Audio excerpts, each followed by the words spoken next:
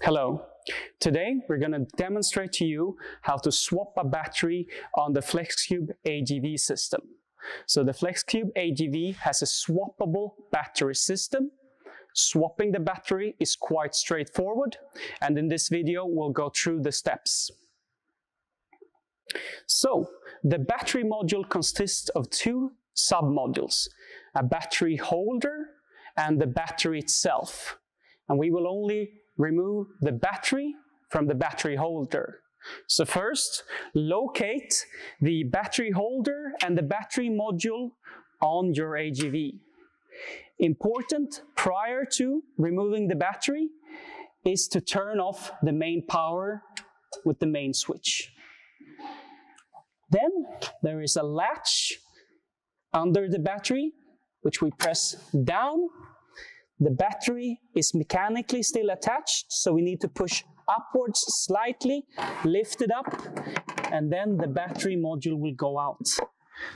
So we have now removed the battery module from the battery holder.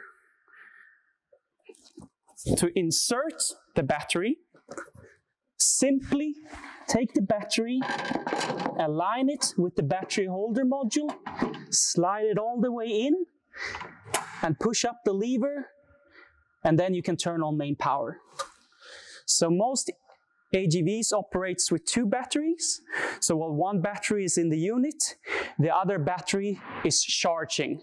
This means we have 100% uptime on our vehicle, and the only downtime is when we need to swap the batteries, which is a very quick process of about 2 minutes.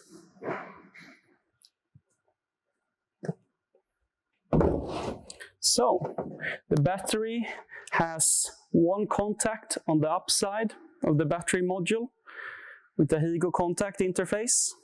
So we simply take the charger interface and we plug it in, and the charger should automatically detect the battery and start charging. Should be a fan spinning, and we will see a yellow LED indication that static means that we're currently charging.